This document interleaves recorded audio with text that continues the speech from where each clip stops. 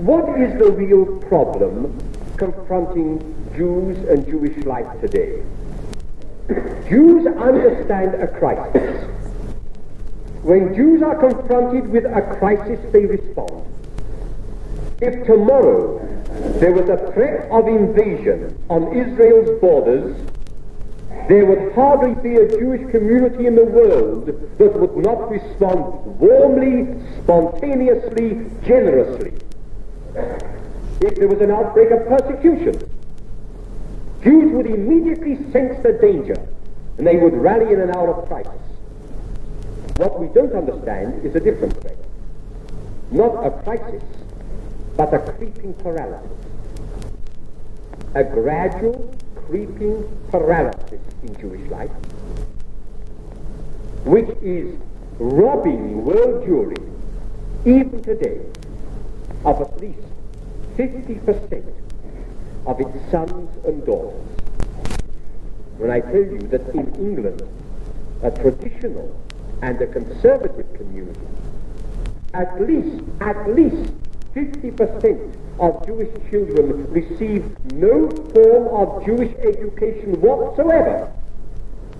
And of the 50% who do, I'd say more than half receive what can best be described as a smattering of ignorance.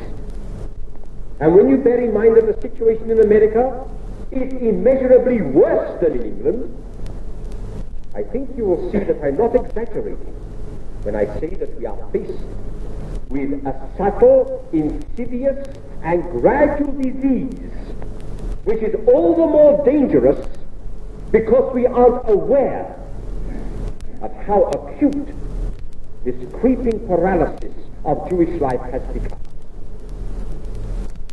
Jewish life stands in danger today for another reason.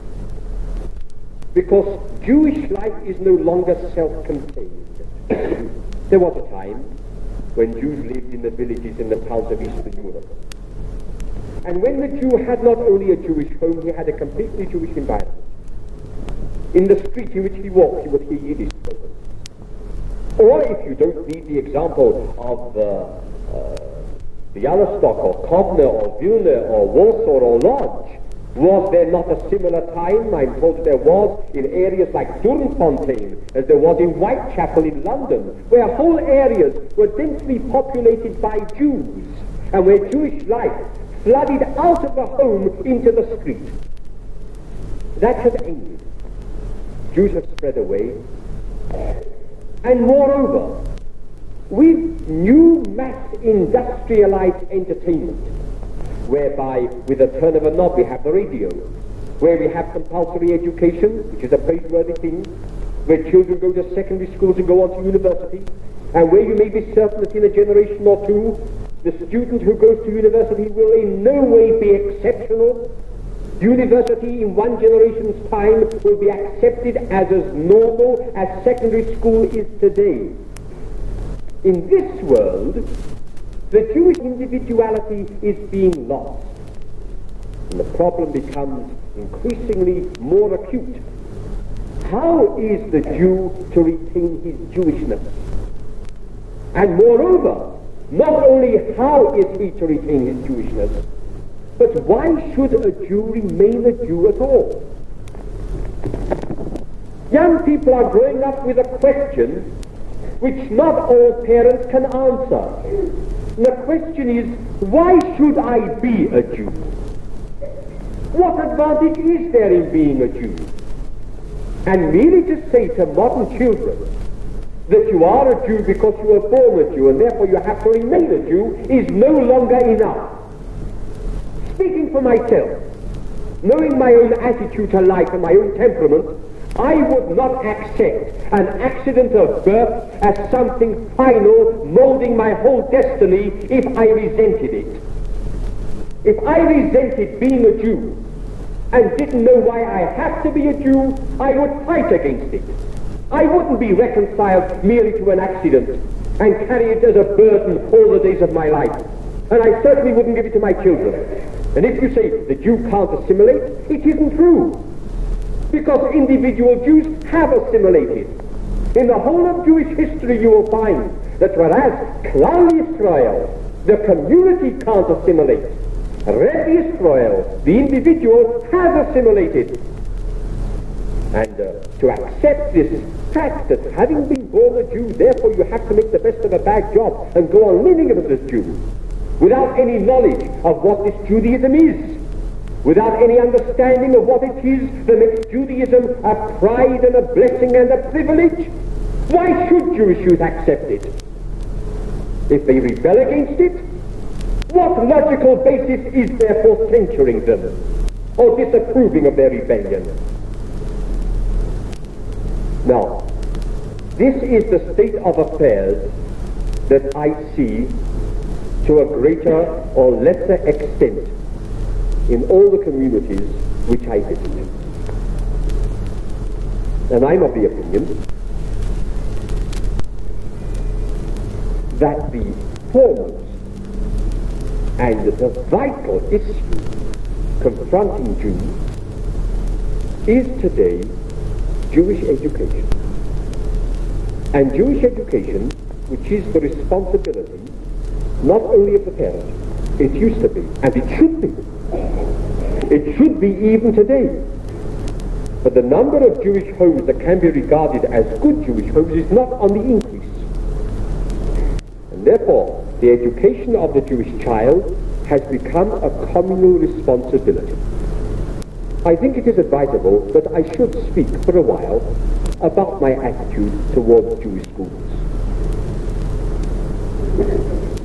I am all in favor of Jews associating with Christians, and I want to stress two words: Jews and Christians.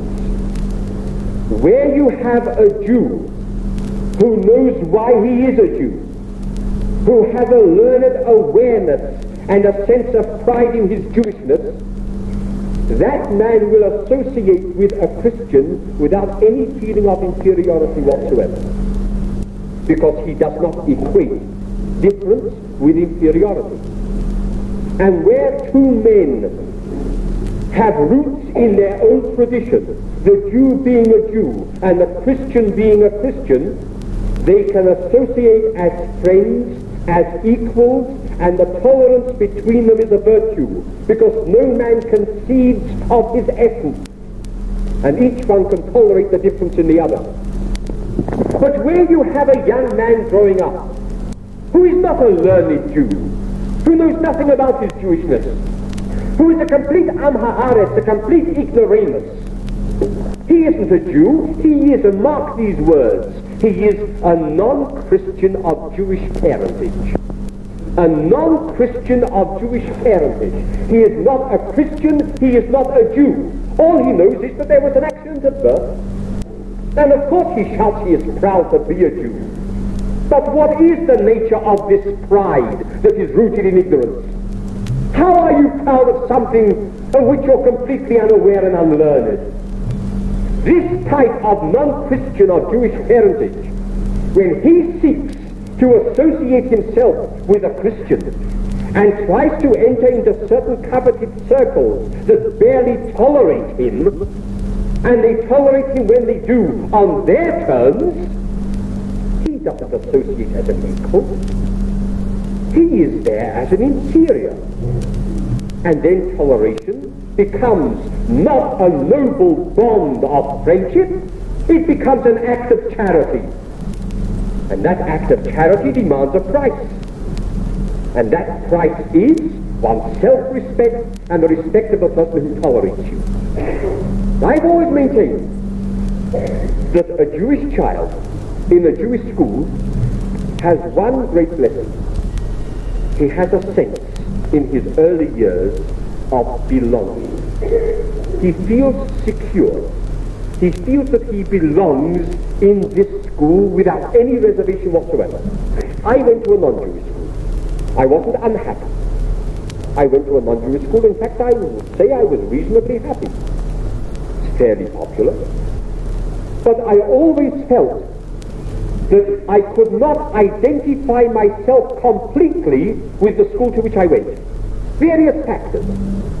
On Yom Tov, I couldn't go to school. When the school had prayers, I remained back in the classroom. When they sang hymns, I couldn't go out into the school hall assembly. I felt always that I was part of the school and yet not part of the school. I loved cricket.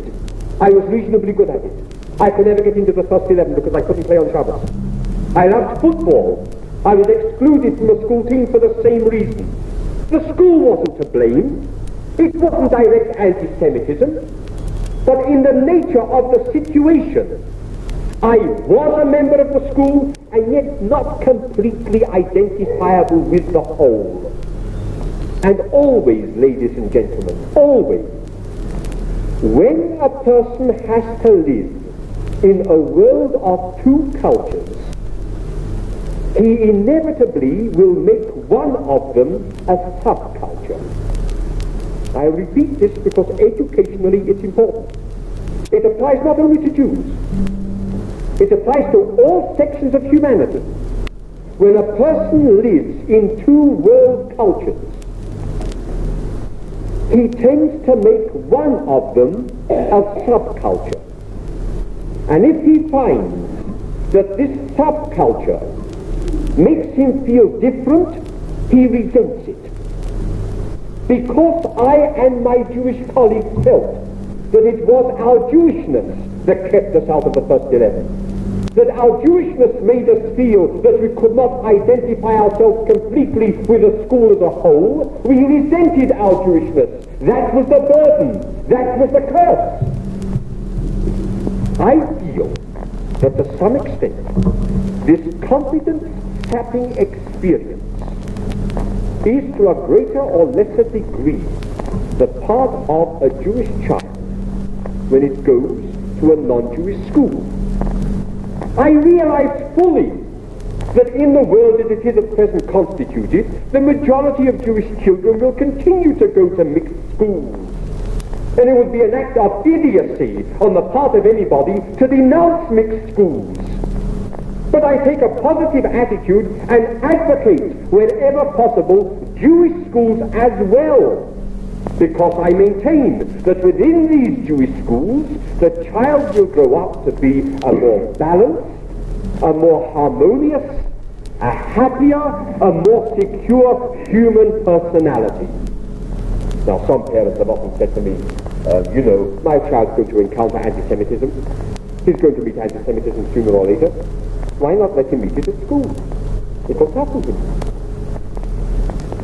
Now, a Jew without learning is utterly defenseless. A Jew without knowledge is utterly defenseless. The only defense that a Jew has had throughout all the ages has been Jewish learning. What criminal folly it is to take a child or even a young adolescent and expose him to the feeling of discrimination, and in some schools all over the world, even taunts and abuse of discrimination, and expect that child to resist. With what shall the child resist? What defense mechanism has it got? The child is bound to be wounded and scarred as a human being. If a Jewish mother sees a child with a single little spot, immediately it will put the child to bed and call the doctor and fuss around. But if a child has wounds in the heart that it can't even disclose, if during its impressionable years it has been taunted and made to feel excluded from a coveted circle of friends, isn't that more serious than an external disease which can be treated with immediate care and attention? Why do we neglect this whole question of the child's well-being during its early years and believe it's all right, the child will be toughened, he will develop an immunity, he will stand up for himself?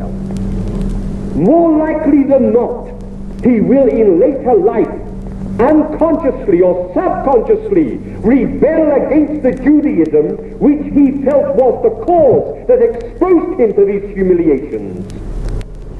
I maintain, if you keep a child during its early years in an environment where it feels secure, that child will be a well-balanced and harmonious personality and be able to face all manner of men with confidence and stability.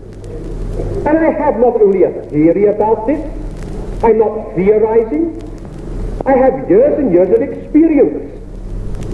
Very frequently we found that those who had been to some snob English public school were the ones who cringed, who were the psychopaths, and wanted to hide their Judaism when they mixed with their non-Jewish fellow citizens, either in national service or in the university.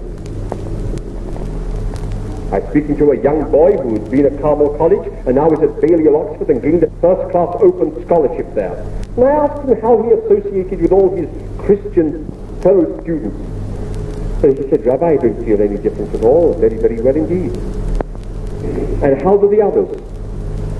He said, well, do you know, I've got many more Christian friends than those Jewish boys who came from, and he mentioned, well-known English schools. He said, and I've discussed it with them. And they admit it too. And they say the reason must be that they, during their school years, felt that they belonged to a minority. Whereas I, during my school years, never had the feeling that I was a member of a minority. I belonged completely to the school. And now at Balliol, I don't feel that I'm a member of a minority. And then let me add one more argument. The gentleman made an interesting point. He said that he had been a member of a school in Dunfontein, which, no, not a Jewish school in which people taught Judaism, was almost 99% of Jewish population.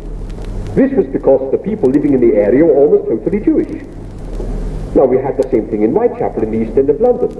There were schools which were not Jewish schools, but in which the total population was Jewish, because the whole area in which the school was placed was populated by Jews.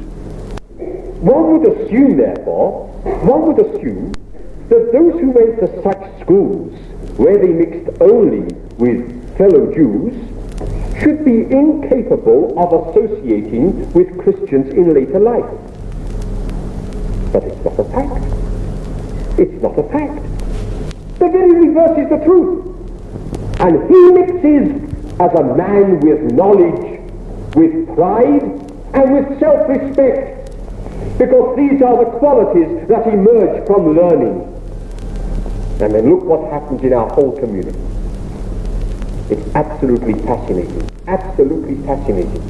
when you see that there is hardly one sphere of philanthropic, cultural, or sporting activity in which the Jew does not separate himself. We have in England, I don't know about South Africa, Jewish hospitals, a Jewish orphanage, Jewish home for the blind, Jewish home for the aged, a Jewish home for spastics, Jewish golf clubs, Jewish social clubs, Jewish boys clubs, Jewish lads brigades, Jewish dramatic societies, Jewish symphony orchestras. In fact, there's nothing, no sphere of activity in which you haven't got some Jewish branch. Not to ask myself, why do we need these Jewish things? Sometimes I think I'm even opposed to them. Yet everywhere, the Jew caters to his own convenience, because fundamentally he feels a little happier in Jewish environments than in non-Jewish environments. Every minority does. It's not only Jews with Jews, it's Irishmen with Irishmen. A minority feels more at ease within its own minority. It's not a specifically Jewish problem at all. But in the one sphere where separatism, not apartheid, separatism, distinctiveness has merit, in the sphere of teaching children why they are Jews, there we suddenly say we mustn't separate ourselves. It's a world that is topsy-turvy.